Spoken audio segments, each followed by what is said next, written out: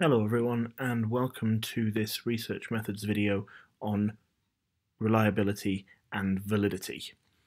Now, chances are most of you will have heard the terms reliability and validity in your psychology lessons quite a lot already. So what I'm going to do is I'm just going to make sure that everybody actually knows what the two terms mean, and we're going to have a little look at assessing and also improving validity and reliability in psychological research. Now, because of that, the video is going to be quite long, so I'm actually going to split it into two sections and make two separate videos out of it. Okay, so this first section is going to be all about explaining, assessing, and improving reliability. And then section 2 is going to be all about doing the same for validity. Okay, here we go. First off, reliability. What is it? It is essentially a measure of consistency. So the idea is, if I can measure something more than once and get the same result, then that measurement is considered reliable. So if you take, for example, a ruler and a pencil, and if I wanted to measure the length of that pencil, I will know that my ruler is consistent and reliable if I get the same measurement every time I measure it. There should only be a change in the measurement if there is a change in the object. Okay, so if I sharpen my pencil and it gets shorter, then the object has changed and therefore the length will change. Okay, but if nothing changes in the object, then the length of it should remain consistent. Now in psychology, it's the same thing. If a test or a measure is used to assess something like IQ, for example, the score on one particular day should be the same as a score on a different day as well, unless the things that we're measuring has changed. So in this sense, unless the people that we are measuring or the people that we are testing have changed, in which case the scores might change.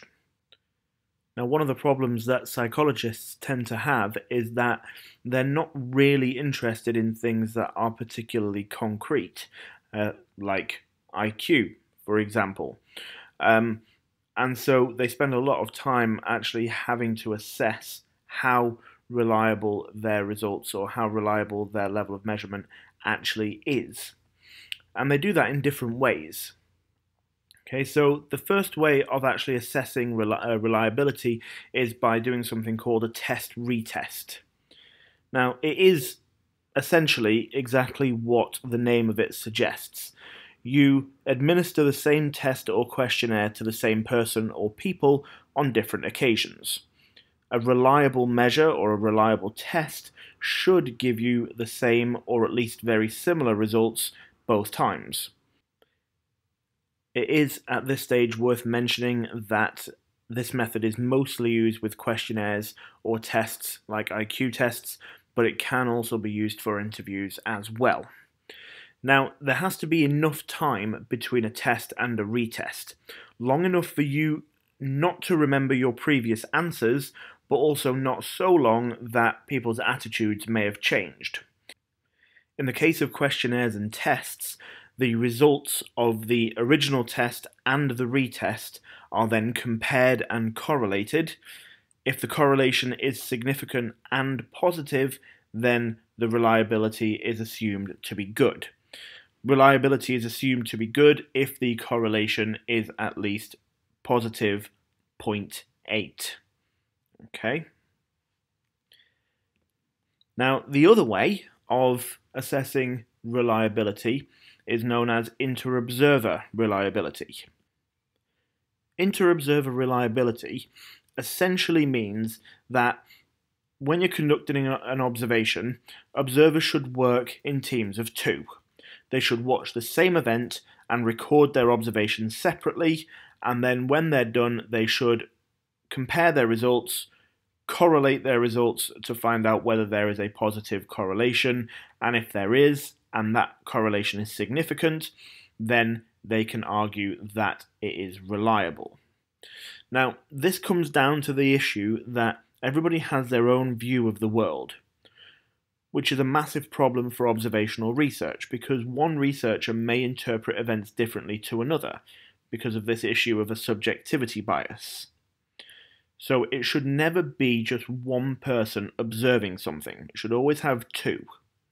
And if at the end both observers come out and they don't find they've got a strong positive correlation in terms of what they've observed, then maybe they haven't done something properly. That means that maybe their behavioral categories aren't operationalized properly. Maybe they're a little bit too vague and people are interpreting or misinterpreting what they've seen. Okay, so usually what tends to happen is that observers actually conduct a small-scale pilot study first, just in order to establish that observers are actually applying the same behavioral categories in the same way. Okay, so that is inter-observer reliability, and again, the rule of 0.8, positive 0.8, is applied. It's also worth mentioning at this point as well that similar methods would apply to other forms of observations. So you've got content analysis, for example. Here, instead of it being called inter-observer reliability, it would be called inter-rater reliability. And you can also use it in interviews, where it's known as inter-interviewer reliability, but it works in exactly the same way. Okay. So moving on, how do we actually improve the reliability of a study? So if you are conducting or if you are using questionnaires, as we saw earlier, the reliability of questionnaires should, over time, be measured using the test-retest method. A questionnaire that produces a low test-retest reliability may need some items to be deselected or rewritten. For example, if some questions are too complex or too ambiguous, they may be interpreted or misinterpreted differently by the same person on different occasions. So one solution might be to replace the open question with closed questions, or with fixed choice alternatives, which may be a little bit less ambiguous, and they might leave a little bit less room for interpretation. If you're doing an interview, then probably the best way of ensuring reliability is to use the same interviewer each time. If that's not possible or practical, then you need to make sure that all interviewers have been properly trained. For example, you don't want one particular interviewer to start using leading questions or ambiguous questions. So you need to make sure that everybody has had the same training so that everybody knows what type of questions to ask and how to ask them. That's more easily avoided in a structured interview. Okay, so that they usually have better reliability because that's an interview that's more controlled by fixed questions. Interviews that are unstructured and more free-flowing are less likely to be reliable by comparison.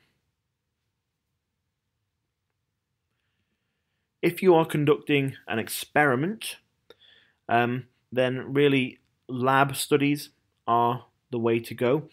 Lab studies are very often described as being reliable because the researcher can exert strict controls over many aspects of the procedure, such as the instructions that the participants receive and the conditions in which they're tested. It is much easier to achieve that level of control in a lab experiment than in a field study, for example, and having that level of control can increase the reliability of your study. Because one thing that might affect the reliability of the finding is if participants are tested under slightly different conditions every time they're tested. So having the conditions nice and strict means that the conditions are always going to stay the same, which is going to improve your reliability. Okay, and then the final type of study is observations. And reliability of observations can be improved by making sure that behavioural categories have been properly operationalised and that they're measurable and self-evident. For example, if you are observing aggressive behaviour, having aggression as a behaviour category wouldn't be great. However, having pushing would be a little bit more measurable and a little bit more self-evident for everybody. Categories shouldn't overlap, for example, snuggling and hugging, or hugging and cuddling, and all possible behaviours should be covered on the checklist. If the categories are not operationalised well, or if they overlap, or if there are certain behaviours that are absent, then different observers might have to make their own judgments of what to record, and they may well end up with differing and inconsistent records, which is going to reduce your reliability. Okay, that is the end of part 1, and I hope that everything made sense. The next video is going to pick up where this one left off and is going to look at explaining, assessing, and improving validity. Okay, thank you very much for listening, and I hope it's been useful.